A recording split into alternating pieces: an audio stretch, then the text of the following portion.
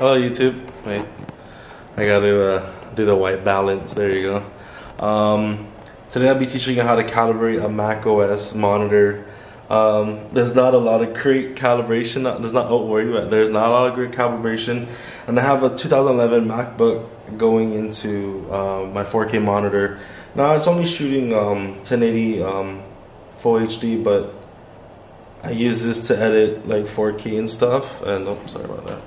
But let me show you and get to it. Now, when you have your stuff connected, you're gonna want to connect to. You're gonna go up here. You're gonna go to System Preferences, and you're gonna go to Displays. Right now, they show all of these things, right? Different kind of color calibration. Let's go delete this profile real quick. Delete. You're probably gonna want to go to whatever's preferable up here. Yeah, let's just stick to preferable up here. While we have this one, we're gonna want to calibrate it. So the calibration, they showed these things, right? Now you're gonna want to just exit out of there, and before you press calibrate, you're gonna want to hold down Option. Alright, you hold down Option, then you press calibrate. So once you press the calibrate, sorry I have to put the camera down. Once you press the Option, then you click on calibrate. More stuff show up here. Now when you continue, make sure expert mode is on. When you continue, they just show you like different, like, you know, what to do and just options and settings. This part, see how bright it is? It literally says right here, it may help you to sit back or squint. I wasn't squinting and I'm just sitting back. So like I could see from like back here that there's the apple. Now probably the camera's gonna pick it up because and you guys might see like lines is because I'm running on I think 30 frames a second, so the rolling shutter in the background is happening during the recording. Now if I do this, make sure you guys sit back and you squint. I'm zoomed in, so I'm gonna be squinting. Okay, I'm squinting. There, it's gone for me. Right about there, it's gone. See, when I open my eyes, it's still there. It's weird. When you squint and you sit back, it's gone. Perfect. And when you change your colors, you can see the colors changing. See the colors changing? Now I'm gonna go back to the middle, squint, and let's go back to this right here in the middle. It's perfectly gone. Then I open my eyes, I can see the apple. That's just weird. Now let's continue. Now you want to do the same thing on the right side. Let me zoom out so you guys won't get all sick and stuff. Let me zoom out when you squint. Okay, whoa, it disappeared already. That's good, perfect. That's good. So when you sit back,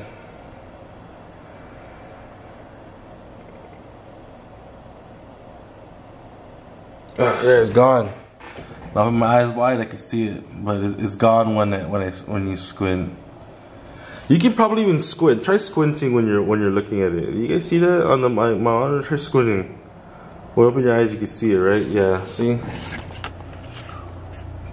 Just squint during the video. You'll see. This is the same thing as well. You're gonna squint and oh, actually, it's already good. There you go. This is good. Wow. Okay, let's go see this one. There you go. Wait, hold on.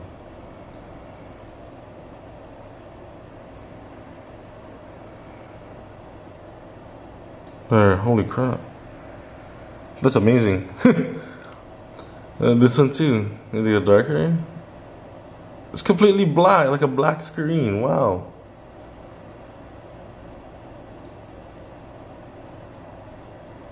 That's amazing. It's like the apple absorbs it. Okay, this one is.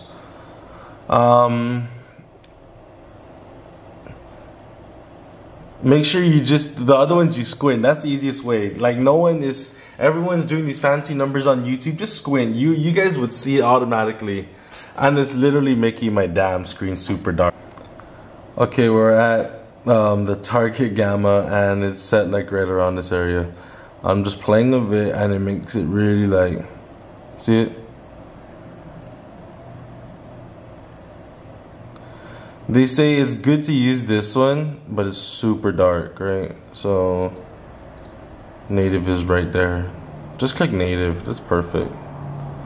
My screen might be showing that it's dark because, but let me see if I could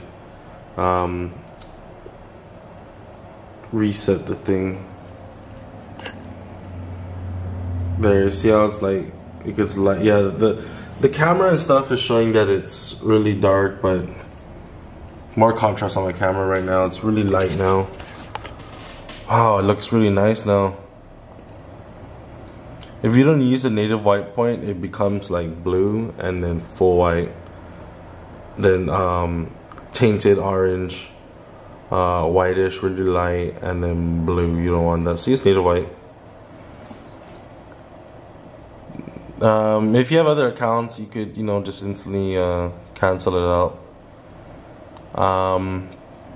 Only yourself, the admin. And then I'll name it my 4K calibrated. Yeah.